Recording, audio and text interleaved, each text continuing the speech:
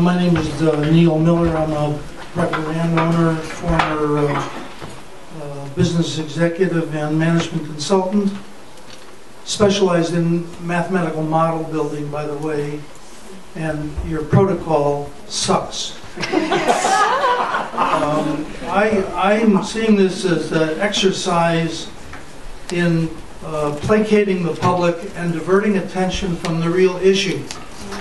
Your opening remarks, I felt like I was in third grade. And you're dealing with an intelligent audience here. That's why there's such a large attendance. These people know a lot more than you do about this issue, and you treat them like little children.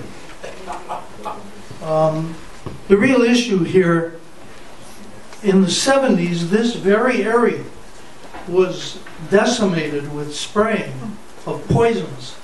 There was a huge movement underway which ended up in a federal restriction, temporary restraining order on spraying because of all the health impacts. There was a book written on this called The Bitter Fog, which I'm sure everyone here is aware of. Here we are 30 years later talking about the same damn thing. These people at Monsanto and these chemical companies are not stupid.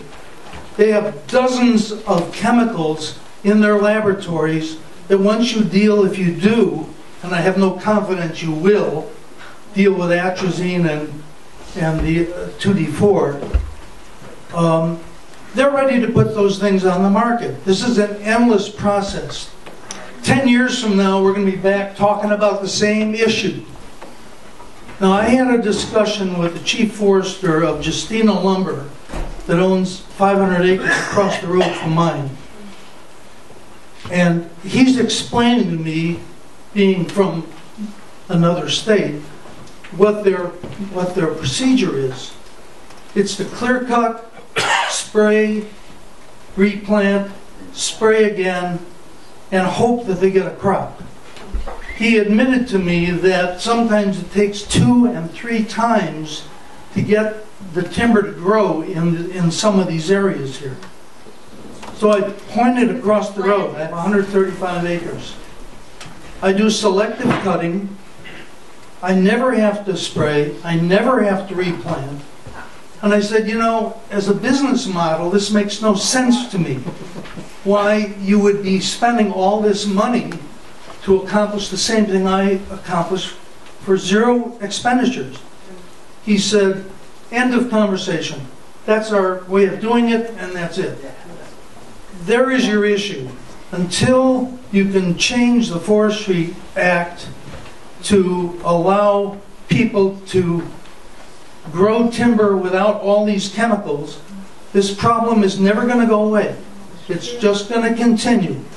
And like I said, we'll be back here 10, 15, 20 years from now with the same issues. These people are sick. Some of them have died from these chemicals. And I have, you know, talk about confidence level in this group accomplishing anything. You've just diverted a lot of attention away from the real issue.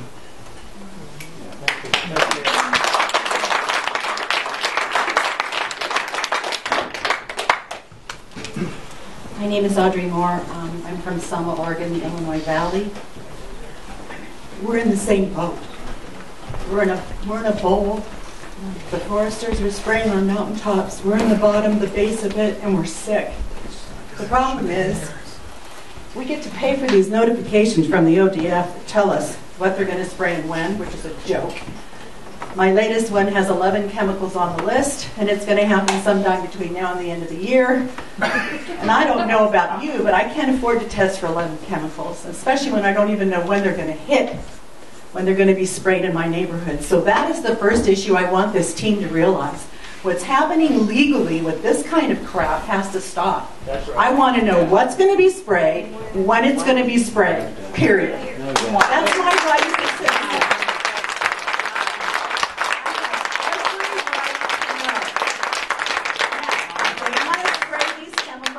Private land, that apparently is legal, no problem other than chemical trespass, but let's assume everything's fine. At least let me know what you're going to do and when, so I can leave the area if I happen to be sick. I'm sick. Many of the people in my valley are sick. Yesterday I was in bed. Why I'm standing here I don't know, other than I'm so upset and so frustrated. And I've only been doing this since February. This is new to me. I had no idea I retired in a chemical toxic dump.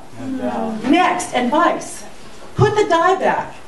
One of my friends who just recently found out about this, when she first moved up to our valley, she had a clear cut next to her property. They brought in the helicopter and they sprayed the hell out of everything, and it was red. And the dye was all over her land. But she got to see it. Unfortunately, she had no idea what she was looking at. If the dye was in it, it would save you folks a whole lot of time, effort, and money, because you would see the drift as it's happening. The dye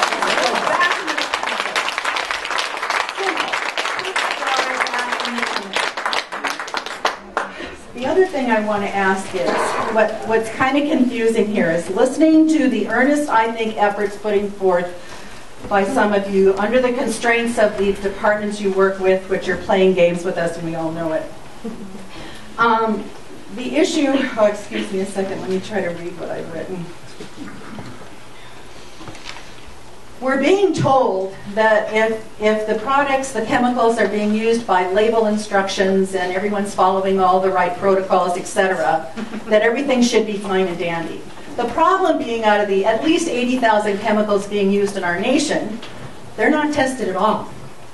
200 have been really tested, field tested, okay? 200 out of the 80,000, I could be off with a few hundred here or there, but let's get real. They're not actually tested. There's not actual field studies that are being done that are in the application of how they're being used in our neighborhoods. That has to be done. So for you to stand here and say, as long as we follow these protocols and the label instructions, everybody's fine, is a blatant lie.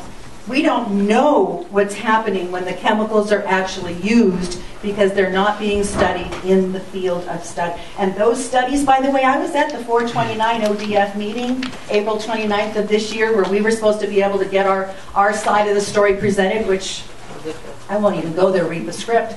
But I heard a gentleman representing the college up there who was trying to present the facts.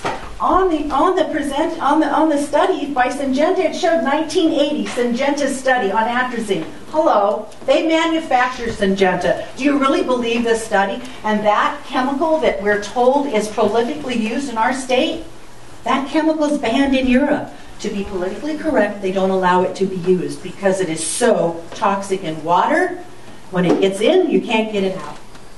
So the point is, I'm trying to get at is we need to figure out how, if you're going to tell us that everything's hunky-dory if they're used according to the proper application, I want to know where are the studies that say they're safe and why aren't they being paid for? And how do I, as a citizen that knows I'm sick along with all of my neighbors, how do I afford to get tested?